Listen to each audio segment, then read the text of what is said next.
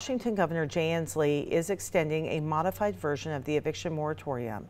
Our political reporter Casey Decker has been tracking this story, and he is joining us now to explain exactly what this means for both renters and landlords. Casey?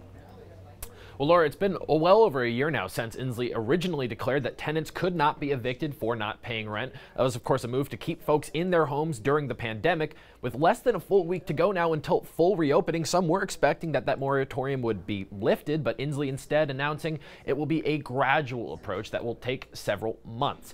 Basically, he doesn't want evictions to kick in until a few different things become available. One, until the hundreds of millions in state and federal dollars for rental assistance are actually able to be processed and then allocated.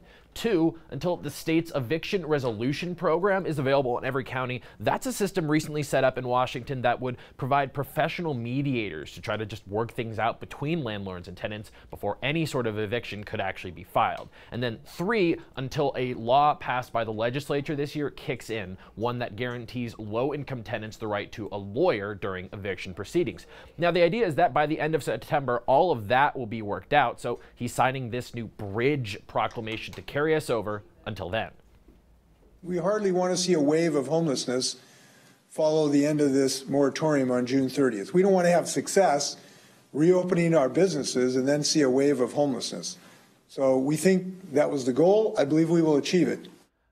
Now, there are some differences here when it comes to this version of the moratorium compared to the initial one. For instance, starting August 1st, renters will be expected to either start paying full rent, work out a partial payment with their landlord, or apply for rental assistance. If they don't do any of those things, even after being provided with a list of resources and offered a reasonable repayment plan, then they could be evicted. Also, the moratorium no longer covers hotels, motels, Airbnbs, and other non-traditional forms of housing. Now, obviously, this is a complex order that will have enormous impact across Washington. We don't have all of the details of it quite yet. When we do, of course, we'll be breaking them down for you and making sure that everyone understands exactly what this means for them. For now, reporting live in the newsroom, Casey Decker, KREM 2 News. Casey, thanks a lot. President Biden also announcing that he's extending the nationwide ban on eviction for 30 days. That is now set to expire coming up on July 31st.